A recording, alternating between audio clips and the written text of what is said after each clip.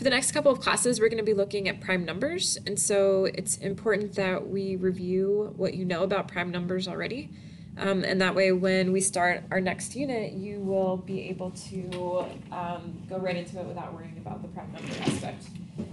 So the first thing is we want to make sure that we can identify prime numbers. So prime numbers are numbers that are only divisible by 1 in itself. So 2 is a prime number because the only way you can get 2 is 2 times 1. 3 is a prime number because that's 3 times 1. 4 is 1 times 4, but it's also 2 times 2, so that is not a prime number.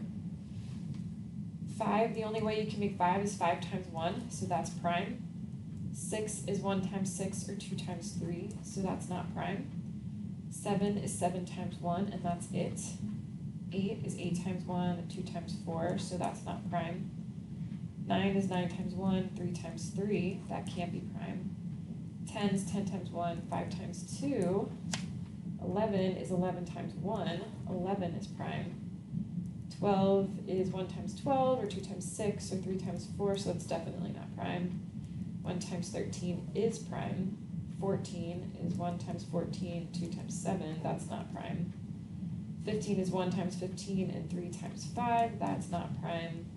116, 2, 8, there's others, but we know automatically if there's another group that can't be prime. 17 is 17 times 1, 18 is 1 times 18, 2 times 9, nope, not prime. 1 and 19 is prime, 1 and 20, 2 and 10, that is not prime. So it is really important that you are able to identify what these prime numbers are off the top of your head. So we want to make sure that we make special notes that 2, 3, 5, 7, 11, 13, 17, and 19 are prime numbers. We want to make sure that we can recall them pretty quickly. So next, let's talk about factors. 1, 2, 3, 4, 6, and 12 are all factors of 12. 1, 2, 3, 6 are all factors of 6. 1, 5, and 25 are all factors of 25. And 1, 2, 3, 6, 9, 18 are all factors of 18. So what are factors? Factors are numbers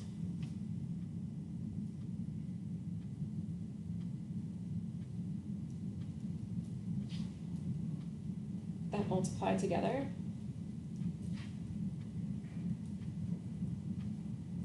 to make a specific number.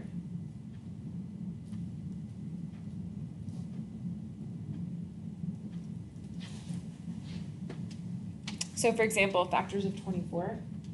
So that would be 1 and 24, because 1 times 4 is 24. 2 and 12, 2 times 12 is 24. 3 and 8, 3 times 8 is 24. 4 times 6 is 24. And that's it. These are the factors of 24. Factors of 30 are 1 and 30, 2 and 15, 3 and 10. Those are factors of 30.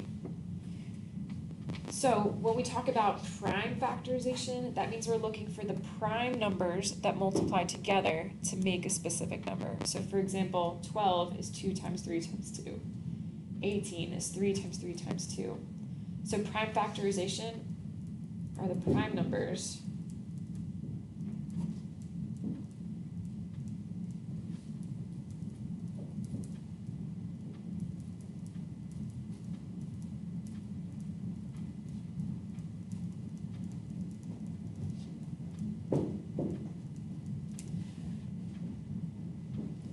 So factors are just the list of values that make the number. Here we have prime numbers that make that number. So I'm going to show you a method that we're going to be using in class called the birthday cake. The birthday cake is going to help us find all the prime numbers that go into a specific number.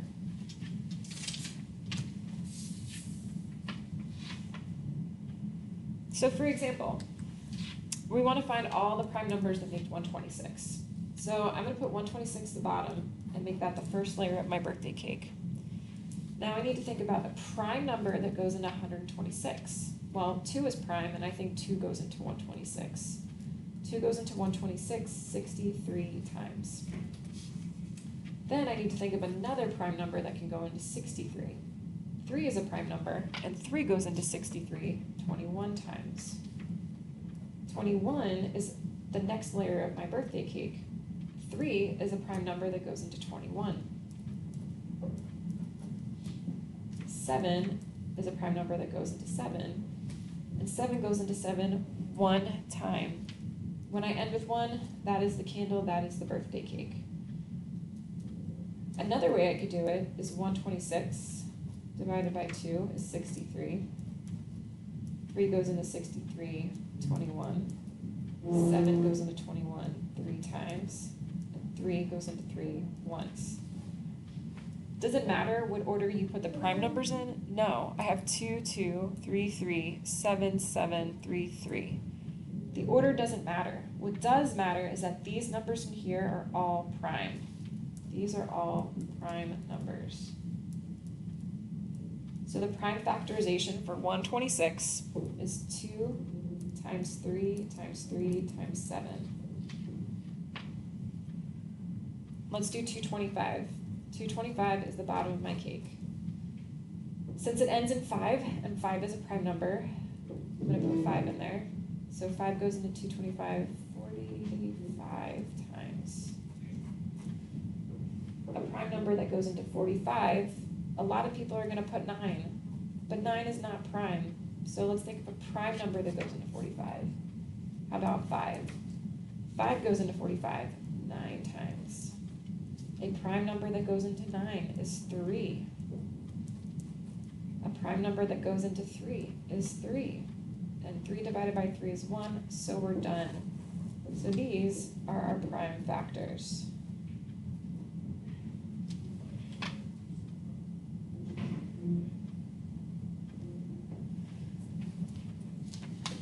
Couple more just so we can get the hang of it. 65 is the bottom of our cake. I'm going to put 5 in there.